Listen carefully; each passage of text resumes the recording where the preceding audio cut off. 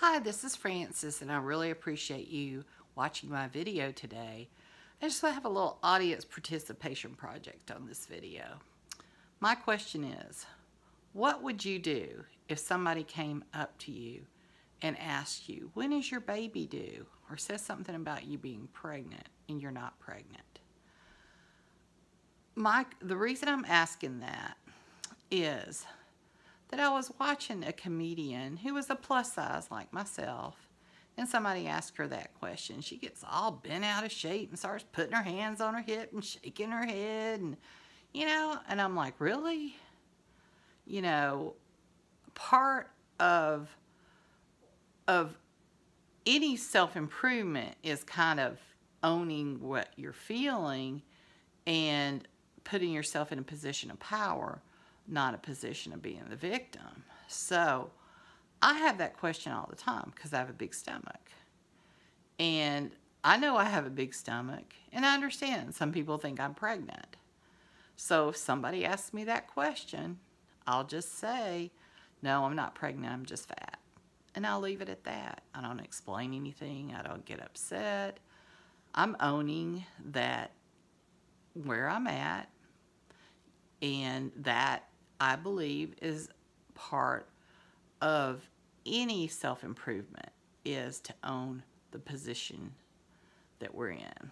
Now, they're usually mortified. So my next response will be just a laugh and say, well, at least you think I'm young enough to be pregnant. I'm in my late 50s. That's really past childbearing age. And they'll still feel a little embarrassed. And I'll reassure them, I know you didn't mean any ill intent. And I can understand how you could mistake that. And it's not a problem. And I just try to reassure them that it's not a problem. But I know a lot of people really get offended by this. And there's the times in my life where I have been offended by such things. I've just gotten to the position where I believe that I can exercise all day and lose weight, and I know that some of us have done this in the past, that we've lost weight, worked really hard, that when we lost the weight we made bad choices because our minds were not where they needed to be. So at this point, I'm working on my mind as well as working on making healthier food choices, exercising and those types of things. And the reason I wanted to open this for discussion is the biggest issue that I have with my wellness and my weight loss and my healthy choices for exercise, weight loss, and such, is the mental part. And I really feel that one of the biggest sources of support for me has been my group exercise classes. My Zumba class, my DDP yoga class, those are the biggest places that I gain support.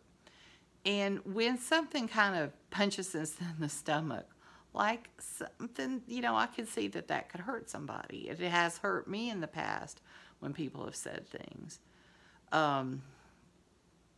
Is to have a support network where, we can post a comment or send a message to somebody, hey, this happened, how would you respond to it?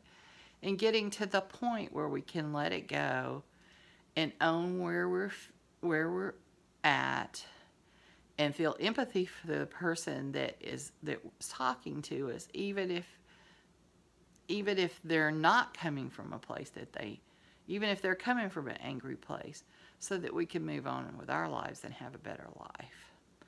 And I really appreciate y'all listening to me today. And if you like what I've said, please share that with your friends. And also, would love it if you would subscribe, because I really want to build a community. Thank you so much for listening to me today.